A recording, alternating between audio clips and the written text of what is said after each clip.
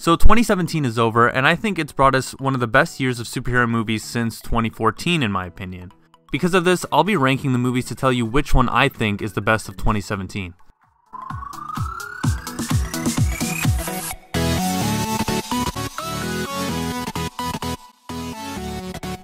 Justice League was the one superhero film this year that I don't think was actually good, or at least above average quality. From the trailers, it looked like the movie was trying to move into this lighter tone for the DCEU after the hate Batman v Superman got for being too dark and gritty. However, I think that only made it worse, because even though I think BVS is a worse film, it at least had a unique style and vision to it and the universe around it. Justice League, however, looks like it's just trying to copy what has made the Marvel movies so successful. And it also didn't help that the plot and characters lacked depth, the villain was a generic CGI mess, and the movie was basically directed by two pretty distinct filmmakers. Not to mention, there are some severe plot structure issues here.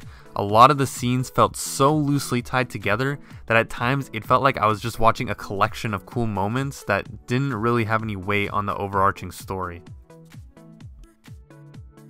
Spider-Man Homecoming was somewhat of a disappointment in my eyes. I'm happy that the film is getting a lot of praise after the disaster that was the Amazing franchise, but I still think the original Raimi trilogy did Spider-Man the best. Homecoming thankfully tries to innovate the old formula by ditching the origin story and embracing that young high school movie style.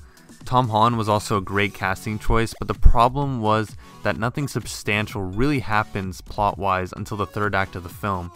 Michael Keaton's Vulture is one of the best Marvel villains so far in my opinion, but is sorely underutilized here. Lots of the action scenes with him are pretty forgettable, and the movie as a whole just felt very light. Even Peter's secret identity isn't treated to be such a big deal anymore. His best friend finds out within the first few minutes, and Aunt May's discovery is tossed out as a gag before the credits roll. Don't get me wrong, not every superhero movie needs to be some big serious epic like Civil War or BVS. It's just that this felt like nothing more than just another fun Marvel movie and not really the quintessential Spider-Man movie I expected Marvel themselves to make. Wonder Woman is by far the best DCEU movie at this point. The film was not only entertaining for the well-directed action scenes, but because it had good character work.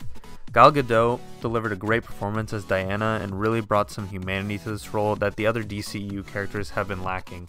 Chris Pine as Steve Trevor was also great and provided an interesting ideological battle with Diana that I think the film really could have taken in a much deeper direction during the third act, but sadly was subverted for a more generic fight the big CGI villain battle, which is why this movie isn't higher on my list.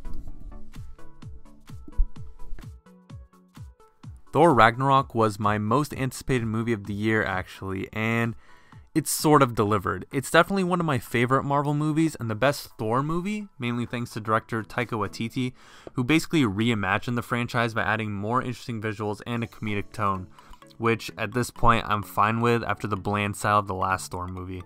Ragnarok also added a lot of cool new characters, and the idea to mesh in the Planet Hulk storyline was genius. Thor himself is kind of a new character because of how much better he was written here. Honestly, it makes me even more excited to see Infinity War now because I want to see how this new, more interesting Thor interacts with the other Avengers.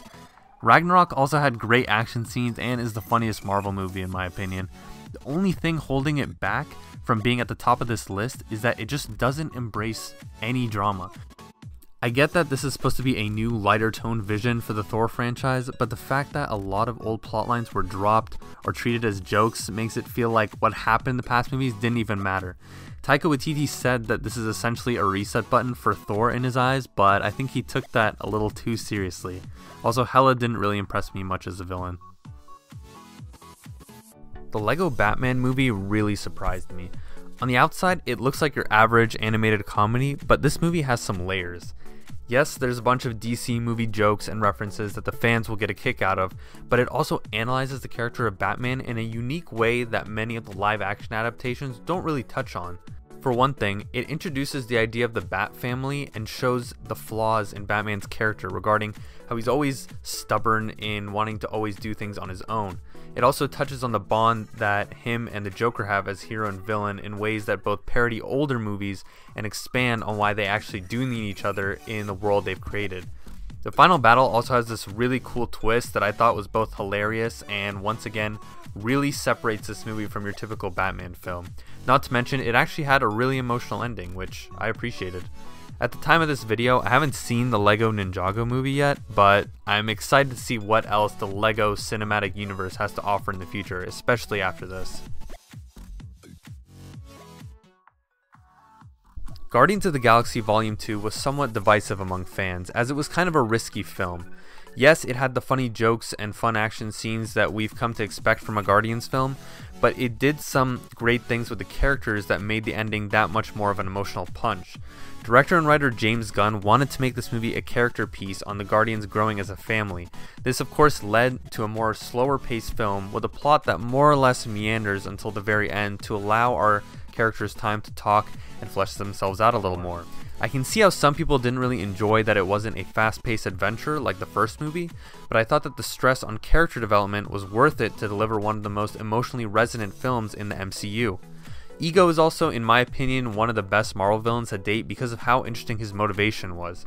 Not to mention, this film probably has one of the most visually entertaining action scenes of the year, coupled with a great score as always.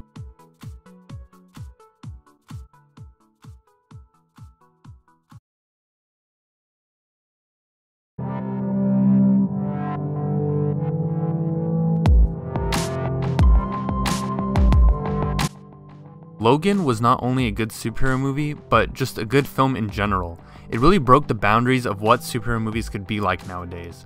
First off, we finally get to see an R-rated Wolverine, leading to some of the most satisfyingly gruesome action scenes in any comic book movie. Its narrative also brings a lot of new and interesting things to the table, like this dystopian western setting, a superhero father-daughter relationship, and the idea of our titular hero not exactly being in his prime. Yes, The Dark Knight Rises kind of did that, but something like a magical leg brace isn't something that would bring back the old Wolverine in this movie. I also love the fact that this movie doesn't try to connect itself to any broader universe. Yes, it takes place in the same Fox X-Men world, but there aren't any blatant Easter eggs or cameos by other characters. Instead, you only get the slightest references through dialogue that are only there to reiterate that certain characters have relationships that go way back. However, these small nods to past movies never detract from the personal and self-contained story being told here, because they have a purpose. It's interesting because if you look back at my list, you can see that most of the lower ranked movies tend to be more reliant on the connection to their respective cinematic universes. Logan is also different in that it really doesn't have any of those happy, crowd-pleasing moments that we've been getting with a lot of these other films. The story constantly takes the characters down this spiral of misery where you aren't really as excited to see the action as you are worried about if our characters will get out alive. The inclusion of X-23 was a welcome addition, as she really added to the emotional pull of the final moments of the movie. I really applaud director James Mangold and Hugh Jackman for succeeding on getting their passion project made. It was a risk, but it really paid off, and out of it we got one of the best and probably most groundbreaking superhero movies since the first Avengers, which is why I think Logan is the best superhero movie of 2017.